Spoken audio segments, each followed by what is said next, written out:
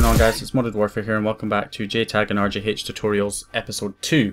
So in this tutorial we're going to be looking at installing Dashlaunch, which is a very important application to have installed on your Jtag or RGH. The next one to install, we installed XEX menu first of all, which was important so that we had access to the file system. Now we are installing Dashlaunch, which basically gives us our kind of master settings for the console, sets it up for modding. Basically, it has plugins, a plugin option so that you can add plugins like mod menu plugins and Xbox mod tool plugins.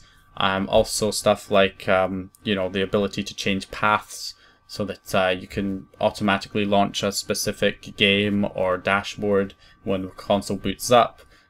Ping patch to allow you to use link, and live block to prevent you from accidentally connecting to live and getting banned. I will be showing you guys how to connect to live safely and get the console online so that you can mod online later on in the series as well. So anyway, Dashlaunch, very important one to have installed next. So what you want to do is, again, plug your USB stick in. So make sure you have a USB stick, plug it in to your console. What you want to do, or plug it into your computer and make sure that it is formatted as FAT32. So in order to format it in FAT32, you can do it within Windows if it's a small USB stick. I think 32 gigs or less. You can just right click and go to Format, and then FAT32 should show up in this drop down list, and you just select FAT32 and click the button to start. You can just right click and go to Properties to check to see if it's already on FAT32. Now, if your USB stick is too big, like mine is, and it doesn't have the FAT32 option, then all you have to do is plug it into your Xbox 360 and format it on the Xbox 360 like we did in episode 1. And that will basically format it in FAT32 so that it is ready to basically be compatible with your console. So once you've done that, once you've confirmed it's FAT32, you can basically delete these files in here if you still have them in there from episode 1. We don't need that anymore now that we have XEX menu on the hard drive. So what you want to do is download Dashlaunch for version 3.18. I'll put the latest version in the description. So what you want to do is just download it and open it up. Then inside the USB stick you want to create a new folder called Dashlaunch. I'm going to call it v3.18. You can just call it Dashlaunch if you want. And then go into that folder and extract all of these files into that folder.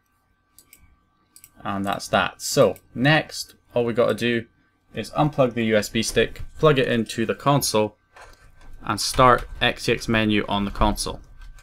Okay, so now we're on the console. I'm going to head to My Games, XEX menu, and launch it.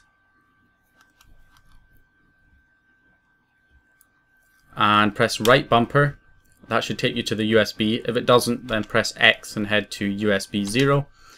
Then you have Dashlaunch v3.18. You want to press Y and press A to copy it. Then press X, head to your hard drive, and then create a new folder on your hard drive. So we go, you press Y and you head down to create, and then we type in. So I'm going to call this folder. I'm going to call this folder Homebrew. And that is because Homebrew is basically so Homebrew is basically for applications that have been made by the modding community, not official Xbox applications. So we're going to create a folder called Homebrew. We're going to go into that folder, and then we're going to press Y and press A to paste our Dashlaunch that we copied into that folder. So now we have Dashlaunch in our hard drive inside the Homebrew folder. You want to go into that folder, go into the installer folder, and press A on default.xex, and that will launch Dashlaunch. Okay, so once you're in Dashlaunch, you don't really need to change any of these settings. You can enable the FTP server if it's not already enabled. These are your plugins. There shouldn't be anything in there by default. There might be some example plugins, but they're not actually plugins that are installed. So yeah, so inside the plugins list you can add mod menus and XRPC tools, which I'll be showing you how to do later on in the series. Then you've got network. You want to make sure ping patch is enabled. Should be by default. Live block needs to be enabled. It should also be by default, but you just want to double check. And yeah, Nothing really in behavior that needs to be changed, or paths right now either. Okay, so once you've done that, all you want to do is press right bumper, and you want to head. See, flash will probably be selected by default. It will have the little green icon next to it. You want to change it to your hard drive. You don't want the settings to be saved to the flash. You want the settings to be saved to the hard drive, so that they can be easily edited whenever you want. So in order to do that, you want to press X on HDD, which is your internal hard drive. And if it doesn't go green, then you want to press A on it. So you want to press A on it first, and that selects the hard drive, and then press X to save the settings to the hard drive. And then what you want at the end of it, should be you should have the little green icon over the hard drive, which means that the settings are being saved and loaded from the hard drive instead of the flash. So now that that's done, another cool thing you can do in Dashlaunch is adjust your fan speed, which I recommend doing especially if you have one of the older consoles that is prone to overheating. You can check your motherboard at the bottom right hand corner of the screen. You can see mine says board Trinity Flash Trinity, and then it also gives me my glitch type and the kernel version. So mine's a Trinity. If you have a Trinity or a Corona or a Jasper, you don't really need to worry about, you know, the console overheating very much. But if you have like a Falcon or a Xenon especially, or a Zypher, then yeah, you probably are going to want to increase the fan speed.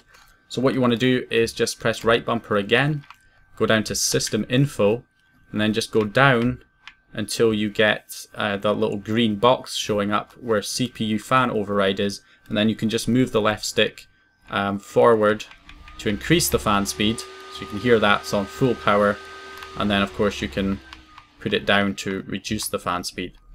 So I tend to go about 60 or 65% fan speed seems to be enough for me. You want to get it so that it's not too loud and not too annoying, but is, you know, fast enough to keep the CPU and GPU cool. Okay, so once you've selected your fan speed, you want to just press A to save config, and now you can just basically press B and keep pressing B until you back out to the dashboard.